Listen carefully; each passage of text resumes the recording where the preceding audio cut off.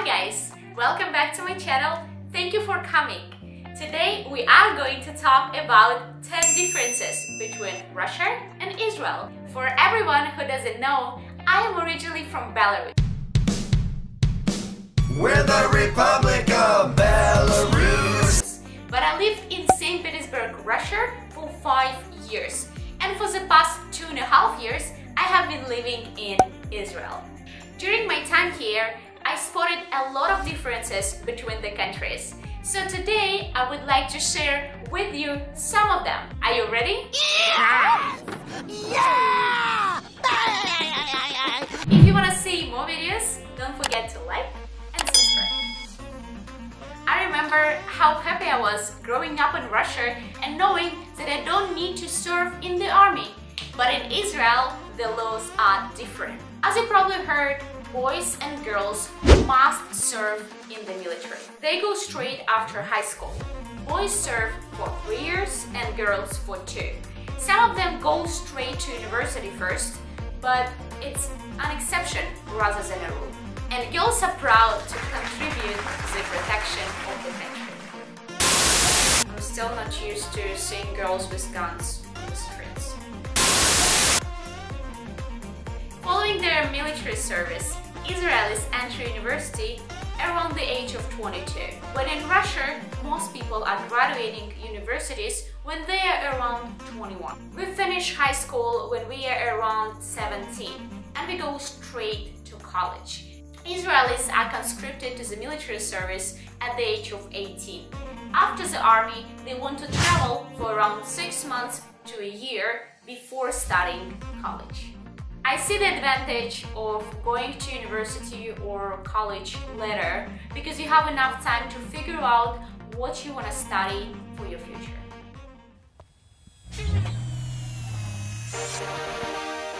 I'm in and I accept.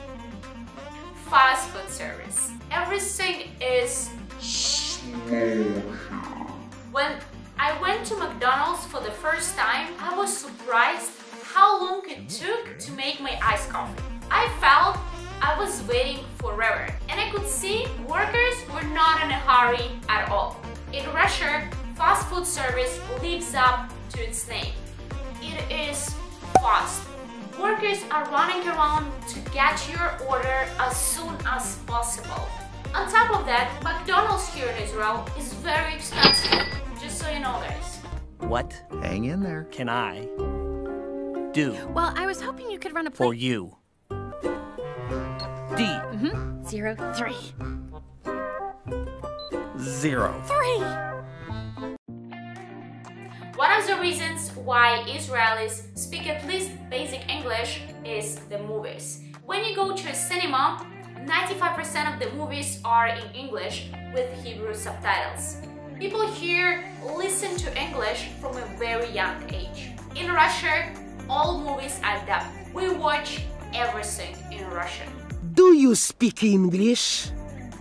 If you travel to Israel, be ready to tip. Doesn't matter if your service were good or bad, you need to leave at least 10%. Here in Israel, waiters are getting paid the minimum wage or just tips. That's why people here leave tips. In Russia, we tip only if the service was really good and the waiter deserves it. And it's more common to tip in nice restaurants. Give me money, give me money, give me money, give me money, give me money. Now we are going to talk about a very painful topic for me, taxes. In Russia, we have a fixed tax rate. No matter how much you earn, your tax rate stays the same. In Israel, we have a progressive tax system. That means the more you earn, the more you pay. And the tax can reach up to 40%. Look, my first paycheck! Look at the window, there's my name! Hi, me! In Israel, your employer has to cover your transportation costs. In Russia, it's not common. People have to pay their transportation expenses out of their own pocket.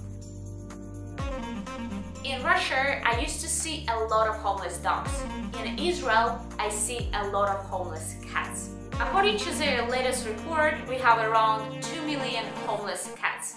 The The reason for that because in the past they were sent from other countries to Israel in order to get rid of rats and snakes. But it's a different story when it comes to dogs. You won't see any homeless dogs on the street. They are all chipped and can be easily found if they get lost. Kiki, do you love me? Are you riding? Say you never. In Israel, people are very open towards a complete stranger. You can talk to the barista while he's making your coffee, to a bus driver, to a waiter. Especially if you're an immigrant, people want to know what are you doing in the country, where you're coming from, and don't be surprised if you meet somebody and immediately get invited to dinner with their family. In Russia, people are not very open to strangers. Russians are very warm and welcome with their friends and people they know. That's why it's very uncommon to go to a coffee place, make an order and start talking about your life with your barista. The last difference is the weekends. Here in Israel, Friday and Saturday are the weekend and Sunday is the first working day. When in Russia, like in most countries, the week starts with Monday. I still struggle with that and I feel like I have no will to work on Sundays. You had a good weekend, everybody? A good weekend? One at a time. I want to hear all the stories. That was 10 differences between Russia and Israel. And there is so much more than that. So leave yours in the comment section. Thank you for watching until the end. I'm sending you virtual hugs and I will see you next week.